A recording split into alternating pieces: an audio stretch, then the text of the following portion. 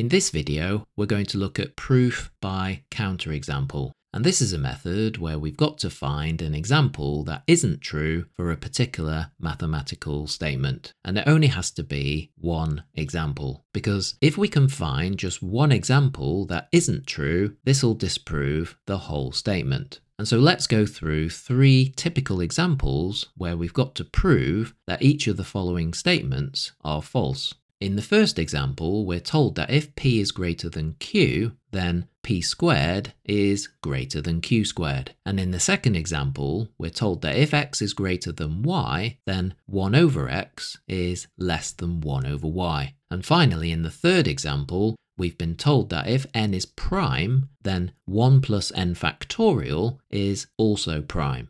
Okay, so let's get started and have a look at the first question. So if p is greater than q, then p squared is greater than q squared. Well, we can try various values of p and q and then see whether one of these sets of values will make the statement false. And to do this, it's often helpful to draw a table. So for this question, we can label the columns p, q, p squared, q squared, and whether the statement is true or false for particular values of p and q. So let's first try p is equal to 2 and q is equal to 1. And so p squared is 4 and q squared is 1. And we can see that p is greater than q and p squared is greater than q squared. So that means this is true.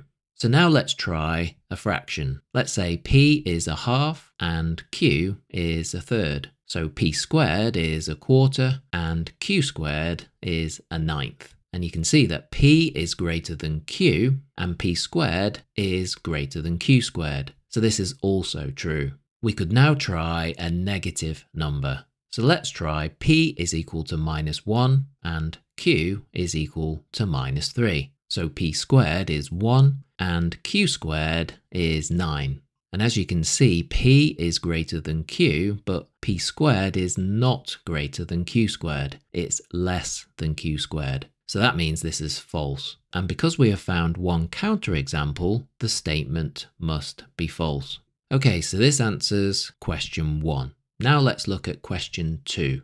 If x is greater than y, then 1 over x is less than 1 over y. So as before, let's create a table of values, but this time label them x, y, 1 over x, 1 over y, and whether the statement is true or false for particular values of x and y. So let's try x is equal to 2 and y is equal to 1. So 1 over x is a half and 1 over y is equal to 1. So this is true because 2 is greater than 1 and a half is less than 1. Now let's try fractions. So let x be equal to a half and y be equal to a third. So 1 over x is equal to 2 and 1 over y is equal to 3. And this is also true because a half is greater than a third and 2 is less than 3. Okay, so now let's try negative numbers. So let's say x is equal to -5 and y is equal to -6. So 1 over x is -0.2 and 1 over y is equal to -0.17. And this is again true because -5 is greater than -6 and -0.2 is less than -0.17.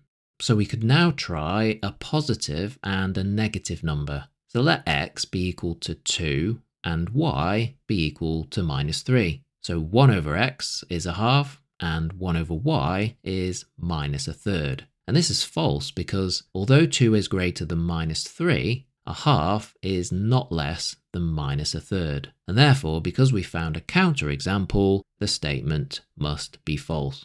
Okay, so finally, let's look at the third example. So if n is prime, then 1 plus n factorial is also prime. So let's create a table with columns n, 1 plus n factorial, and whether the statement is true or false for particular values of n.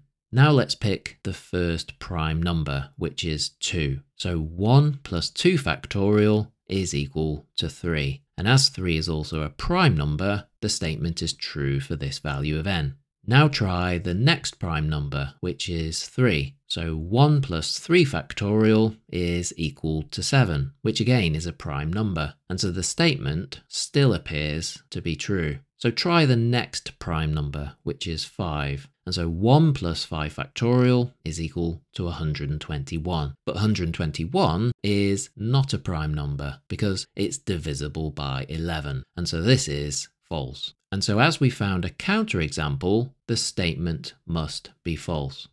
Okay, so that's how you answer typical proof by counterexample questions. If you found this video useful, please like it and subscribe to my channel where you'll find more A-level maths videos. Thanks for watching.